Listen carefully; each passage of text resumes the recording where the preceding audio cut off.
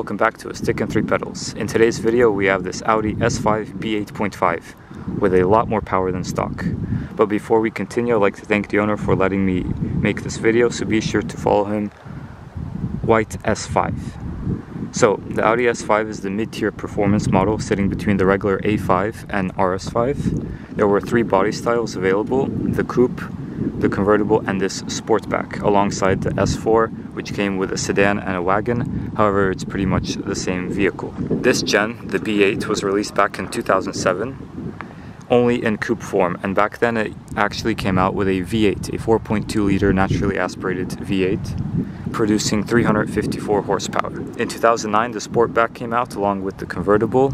However, those only got the 3 liter supercharged V6. They made a little bit less power, 333 horsepower, however the same amount of torque, 440 Newton meters. All engines came with a 6-speed manual or a automatic. The V8 came with a 6-speed Tiptronic and the V6 with a 7-speed S-tronic, so a dual clutch. In 2013, the facelift came out, dubbed B8.5, which made subtle changes to the lights and the interior, and it made it look even more modern than it was. And even today, this car still looks very modern and definitely not out of date.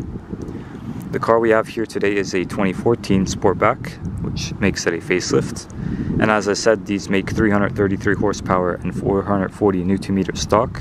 However, this one has a Stage 2 tune with 480 horsepower and 563 Newton meters, and that is dyno verified, and the tune has been done by DVX here in Belgium. Unless the cops are asking, then we are in Mexico.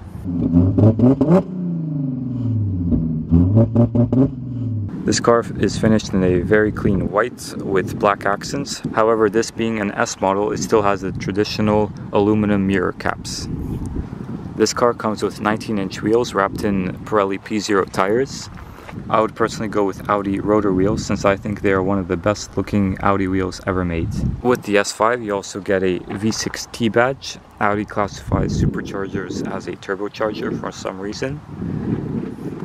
Then moving to the back of the vehicle, the owner has fitted a lip spoiler at the back, which really finishes off the design very well. Also vanity stickers, as well as the car club here in Belgium, one of the biggest clubs here. Besides the S5 badge and the quad exhaust tips, you couldn't really say that this car has a lot of power, especially this one with almost 500 horsepower. The S5 comes stock with these 4 exhaust tips. These ones have been changed a little bit.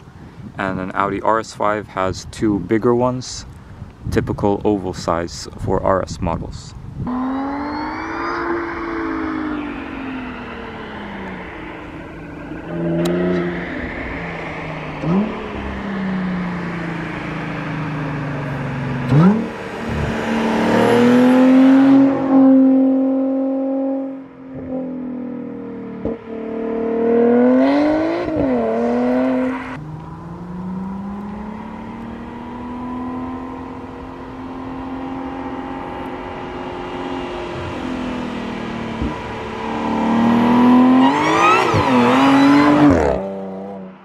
Since this is a Sportback, it is actually more practical than a regular sedan.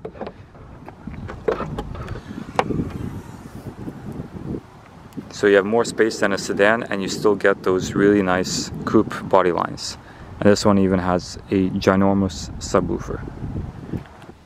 Moving to the interior, the differences between a regular A5 and S5 are these seats, which are one piece, meaning that the headrests are together with the back of the seat, as well as a flat bottom steering wheel, a different shifter, and aluminum pedals.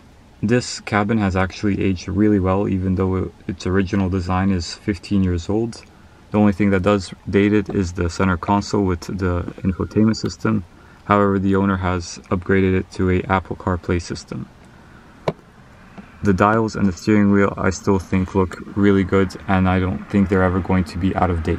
Here's a better look of the seats from the front. As I said, they are one piece. And this is back in the day when Audi used to have different model designations on the seats. As you can see, it says S5, whereas on modern day S cars it just says S. And same goes for the steering wheel. There's an S5 badge instead of just a regular S badge. This being the Sportback, it has the 3 liter supercharged V6.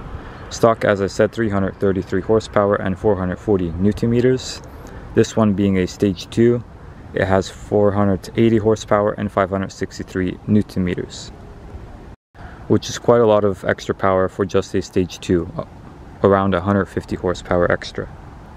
So the different things that have been done to this car to have that much power is a ECU and TCU software upgrades, then this CTS intake with gold wrapping to keep it a bit cooler, then a upgraded forge intercooler, and it even has a different place to pour in the coolant, whereas this is for the engine.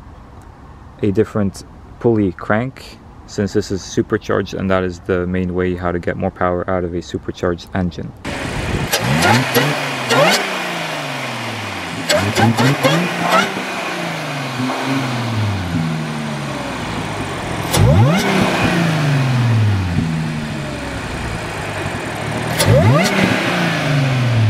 So stock, this does around 5 seconds to 100 kilometers an hour, and now it's just under 4. And it has made it to the very fast 7-speed S-tronic, so a dual clutch, and quattro all-wheel drive, so you have lots of grip off the line. 100 to 200 kilometers an hour is now sub 10 seconds.